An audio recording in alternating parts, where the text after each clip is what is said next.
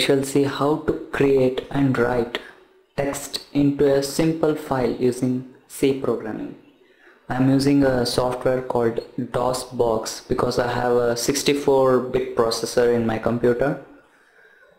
So mount C and the path to be mounted. So that is a folder by name DOS folder, all in capitals.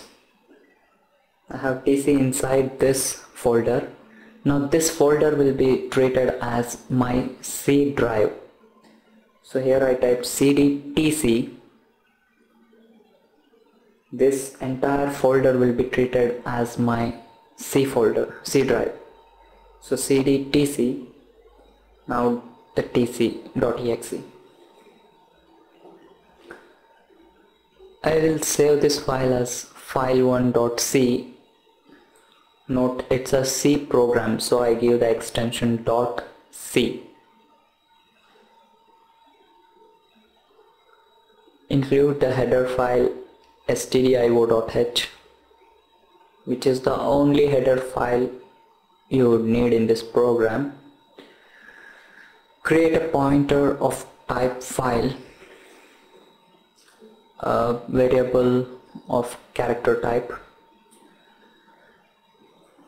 Now open a file, give its path C // give a file name. If it does not exist, it will be created. The second parameter W indicates the write mode.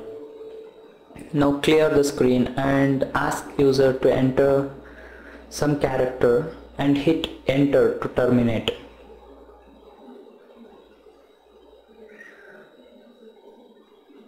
The opened file is referenced by this pointer variable p, which is of type file. Now ch is the character variable. Get che.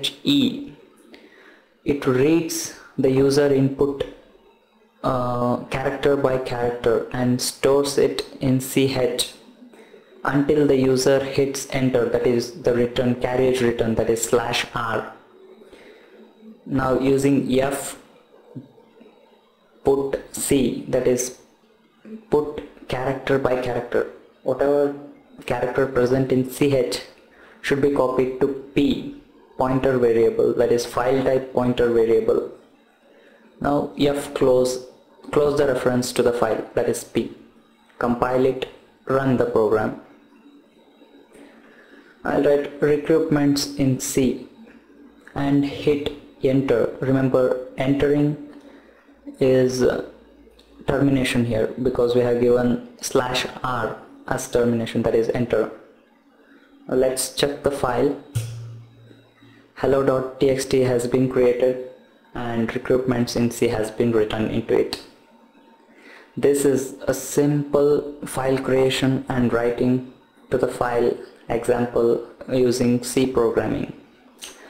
See you later with some other videos. Thanks for watching. Please share it with your friends on Facebook, Twitter,